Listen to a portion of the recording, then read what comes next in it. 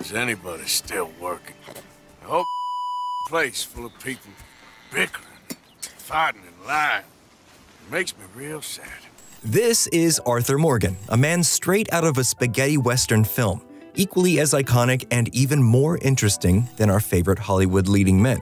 But his success as a character wasn't always a given. Today, we're setting our iron sights on Arthur Morgan and figuring out what makes him the perfect anti-hero. Now, we all know how much Rockstar likes their edgy anti-hero protagonists. Unambiguous good guys don't really exist in any Rockstar video games. Their most popular franchises are packed full of questionable morals, upsetting character choices, and dubious legality. That's half the reason why we love them. And back in the early 2010s, no game or character represented those trademark Rockstar ethics better than Red Dead Redemption's protagonist, John Marston. Years before that, I rode in a gang. We robbed banks, trains, held people ransom. We killed people we didn't like. A badass outlaw with a loving family, Marston became a perfect example of how to do a nuanced character in video games correctly, and his story became one that was worthy of his own spaghetti western film. The reason we're dwelling on this now is because, although it seems ridiculous, Red Dead Redemption 2 was fighting an uphill battle by choosing to focus on Arthur instead of John.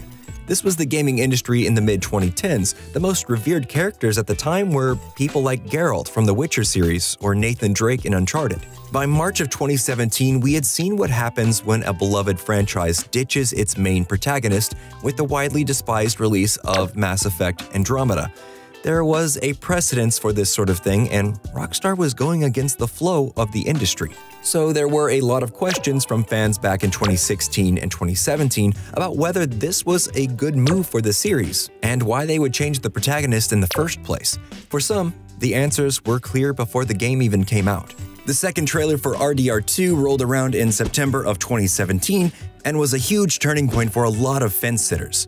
It was the first time we were introduced to Arthur, and fans could immediately see that he was going to perfectly embody everything we loved about Red Dead. He was an instantly intimidating figure. It was obvious that Arthur would be just as deadly as John Marston, but also just as conflicted. Like our favorite heroes of old, he was threatening people with a smile on his face and pledging his loyalty to his friends, and he looked like a badass while doing it. Yes, this rambling man was going to meet our expectations.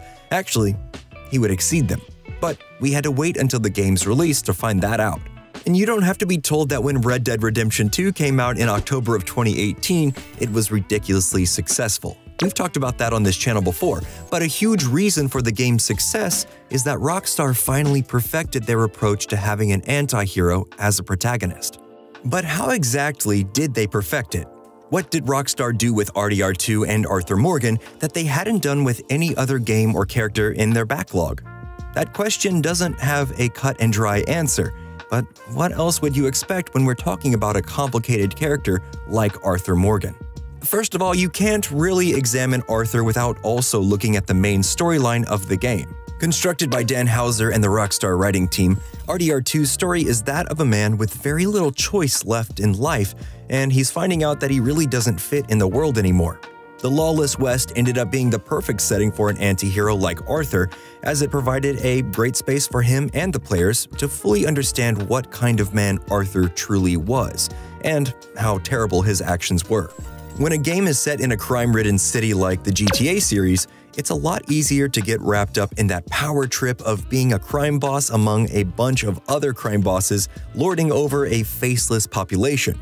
But the world of Red Dead Redemption feels close-knit and sometimes even a little fragile. New towns are just sprouting up, people are trying to build lives for themselves, and Arthur is in the middle of it all, robbing and killing and causing chaos. But he's not just a maniac. Roger Clark plays the role of Arthur Morgan with award-winning grace and grit. The Vanderlyn gang is his family, a family that Arthur willingly walked into danger for. And he walks into danger pretty often. He struggles with his deeds, and depending on how you play him, he tries to right his wrongs. But ultimately, he's loyal to the cause and his brothers. And that doesn't end up being enough.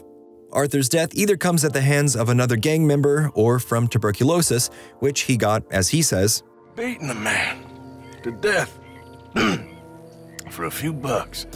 It's a story of gray morality and the struggle towards good and, well, redemption.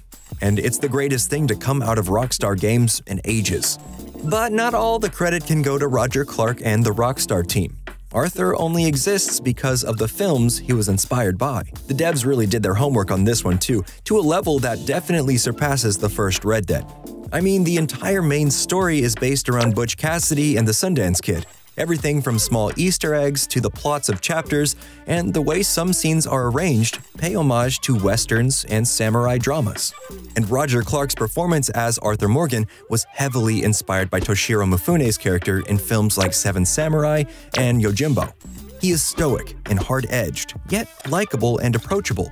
He has a sense of humor. Ow! Whoa, whoa! Careful not to work yourself to death there, Uncle. I was thinking. Yeah, does it pay well? He's introspective, but he doesn't hesitate to get violent when he finds it necessary. That duality of his personality helps to reinforce Arthur's status as an anti-hero. He's a wild card, and he could turn at any moment. A lot of that personality actually comes from Clark's vocal performance. He switches between friendly and threatening tones with a natural ease that really sells the idea of a man who operates on his own code of ethics. When he's screaming and demanding the money from someone who owes him, it's terrifying. And when he says, I tried. In the end, I did. It's heartbreaking. But a lot of the more subtle character choices that reflect his personality are in the way Arthur moves. We can see his inherent bravado in the way he walks and how he's not afraid to take up space in the scene.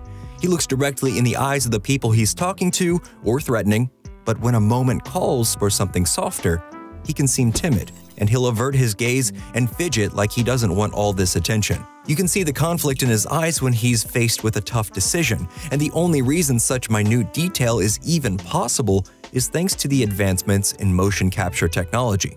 Rockstar used what's called performance capture, where not only are an actor's movements captured, but also their voice. So instead of re-recording lines in a sound booth, the entire performance gets put on screen just like a live-action movie. This practice isn't new for Rockstar, but Red Dead Redemption 2 produced the best results by far, even if they had to be mindful of hardware restraints. Now, not only did using performance capture give the actors a chance to play off each other, but it helped to ground their performances in reality. They were expected to fully embody every aspect of their character in every scene rather than simply focusing on either their physical actions or their lines. And all this mixed together resulted in some incredibly full and well-rounded characters, especially in the case of Arthur Morgan. Roger Clark and the devs took great care in building up his portrayal as a tortured, soft-hearted man and ended up creating a character that's deeply complex. He could believably go either way in any given scenario, so whether players make high or low honor decisions, this anti-hero Arthur Morgan seems realistic. Which is great because a huge part of the game is about player choice. This addition was massive for Rockstar Games. In the past, the company had implemented very limited choices into their games, most notably the final mission of GTA 5. One of the reasons Rockstar hadn't really dabbled in player choice before is likely because it's not an easy thing to do. When making an anti-hero protagonist, giving players the ability to make their own choices it's tricky. Usually, games with honor systems operate on a very literal level. You do good things, you're a good person. You do bad things, you're a bad person. Think Mass Effect's Paragon and Renegade system, or Fable's good and evil alignments. But Red Dead Redemption 2 is different. It's more complicated because the character has a very clear and distinct personality outside of the choices the player makes for him. Arthur can make good choices, he can spare lives and help out people in need, or he can be cruel for the sake of cruelty. This would be hell for the canon of most games and characters, yet Rockstar has masterfully made sure that however a player chooses to navigate Arthur's story, it wraps up neatly with his overarching anti-hero characterization. Whether he tries to do good deeds or not, he has a responsibility to the gang. He's always dragged back to the reality that he's an outlaw, a murderer, a wanted man. We've had tens of hours to watch him grow, but he still ends up making brutal decisions. That's really what makes his early demise so tragic, and why he's such an iconic character today. When it comes down to it, Arthur Morgan is a back-talking, no-good killer with more of a heart than he has ever let on. And the credit for the character's existence and legacy can't be given to one single person. Writers, directors, animators, actors, and entire teams of people came together to bring him to life. Thousands of hours of work and hundreds of millions of dollars went into the project. They fought against the gaming industry and sometimes even their own fans. But it was all worth it because this is what the perfect anti-hero looks like. Thanks so much for watching this video all the way to the end. If you enjoyed what you saw, definitely make sure you subscribe to Nerdstalgic Gaming, like this video, and check back next week for more content like this.